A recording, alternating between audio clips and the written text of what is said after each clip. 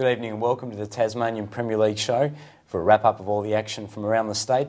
Joining me again, as usual, is co-host Walter Pless. Good evening, Jeremy. How are you? Good, and yourself? Very well, thanks. That's the way, a bit to get through tonight. Yes, a lot of cup games. Always interesting. To my left, we've got the acting coach of Newtown Eagles, Stephen Pitchford. Good evening, Jeremy and Walter. Good evening, Steve. Great to have you here, and I guess we may as well get straight into the action. There's a fair bit to get through. Yes, there were some exciting games and lots of goals. So the first match we're going to take a look at is the Friday night clash between Kingborough Lions and Glenorchy Knights. You're out there, Walter. What did you make of the match? Well, Kingborough started pretty badly, as they have done in their last two games, and they managed to come back. Last week they came back from a 2-0 deficit to win. This time, amazingly enough, they had a 4-goal deficit within 28 minutes, and yet they came back to take the match into extra time. We just saw Eagle opening the account for the Knights there, a handball in the box. The Knights awarded a penalty and he had no problems popping it away. That's about his third penalty. He's pretty expert at those, and he scored another hat-trick this evening, so he's certainly knocking in the goals. We just saw a cracking shot there from Janko Begovic. A great shot, yeah. A square pass from the left. He hit it first time. The goalkeeper didn't have a chance. Knights, what did you make of them? Were they...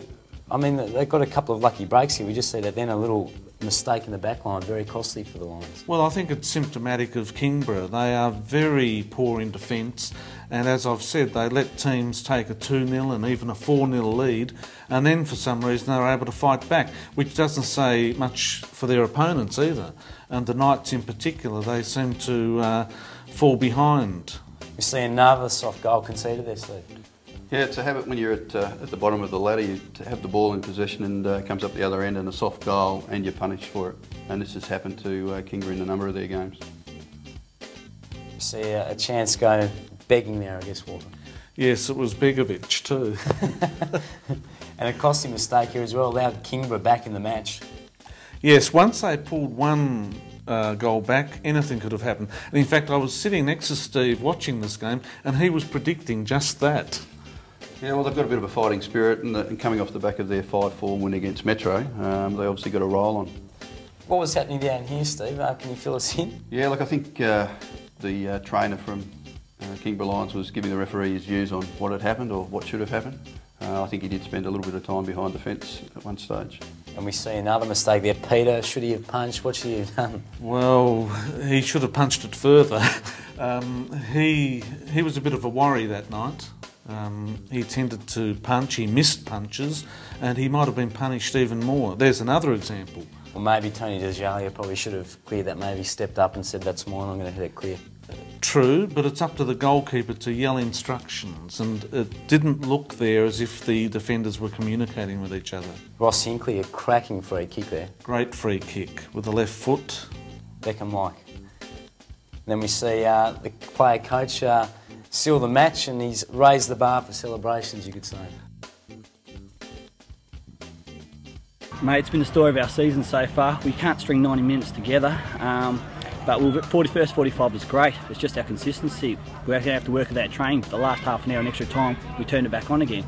So yeah, it's a bit of work to be worked out, find out what's going on with our consistency for the full 90 minutes. I think there's a few tight legs out there with the boys, so nah, we'll take the win and move on now. Yeah, heartbreaking for the boys from the point of view that, you know, you can't give a side a 4-goal head start, but we worked really, really hard to get back into it and probably looked like the winning side until extra time. They were the better side in extra time. I don't know, going forward we're looking promising, but unfortunately when it comes to defending at the moment, we're just making errors and getting punished for them. So really a match that could have gone either way, and do you think worthy winners? I think the Knights deserved to win in the end, but Kingborough considered themselves to be extremely unlucky. I mean, to come back from 4-0 down and still lose, it's pretty hard. The next game we're going to take a look at is between Hobart Olympic and Devonport City up at the Athletics Centre, and a bit of a scrappy affair. It was a bit of a scrappy affair. Olympic had 9 players missing, Jeremy. I couldn't believe when the coach said that, but looking through the list, he was quite correct. So they've got 2 pretty strong squads, really. How did this squad differ than the one that we probably saw the week before? Well, they had some of their playmakers missing this week, people like Djukanovic and Nick Meredith, and I think that cost them dearly. and their two strikers, Grillis and Backhouse, were off their game, and Bulis, the third player, they were off their game. They had a few chances, couldn't put them away. Seems to be a problem the Blues have this year. Their defence went to sleep. I don't know what happened there, but McKenna a very easy finish. Yeah, McKenna combined pretty well with their fullback, Chilcott. Chilcott set McKenna up for that first goal, and then later in the game, McKenna set up Chilcott for the second one. You could probably say McKenna's been the basis of most of their success, Steve. For a large number of years, McKenna's always been a good goal scorer and very hard to stop, but he does seem to have had a reasonable amount of space in this game. What sort of game did Devonport play on the weekend, Walter? We don't see a lot of Devonport. No, they had a very young side, Jeremy. They're in a rebuilding phase. Snowy Compain, one of the stalwarts of the club, he tends to play a few home games, but he doesn't travel anymore with the team, and his absence was crucial, although they managed to recover from that. Andy Howe used to be a top midfielder, and he's in goal now.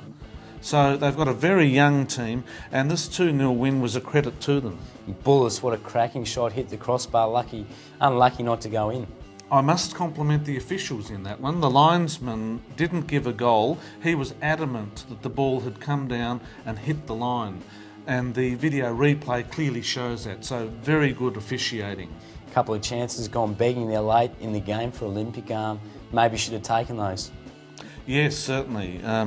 They did have some clear-cut chances, but as I said earlier, they were off their game. There's Backhouse there, who missed that one. Costly turnover here though, a little bit. He's a young player, Sakira, it's probably his first senior game. Would have been a little bit nervous, but you can't give away balls like that. Inexperience, I think, but you've got to look at the other defenders there. There was still a chance for them to recover, and they just allowed Chilcott to run through and score. See Bullis again here. The good thing about Olympic this year, I think, is they really don't give up, even though they are a bit testy at the back. They'll still play out the full 90 minutes. Yes. Steve, a comment on Steve Fagg refereeing. Was that his first senior game? It's certainly one of his first Premier League games at this level, but he's been refereeing for a number of years and was well capable of looking after a match like this. Yeah, he was quite pleased at the end when I spoke to him that he didn't have to issue any yellow cards at all. Yeah, it's very good when you can finish a game like that. When you come down to Hobart all the way for the coast, it's nice to get a victory. I think that, you know, we've got a young team, as I said, there's probably 6 under-18s there. I think if we'd take more chances in the first half, the game might have been over a little bit earlier. We had a few chances in the second half. So yeah, no, we're going okay, we're progressing well. Bit disappointing, but kind of expected. I mean, I've got 9 regular senior players out of the squad. I mean, we had chances late in the game that we should have buried, but over and all, we deserved it. Olympic now out of the cup, I guess they can just focus on winning the title now, Walter. Yeah, and they've slipped down the table a little bit in recent weeks, so they'll be able to concentrate fully on the league campaign now, Jeremy.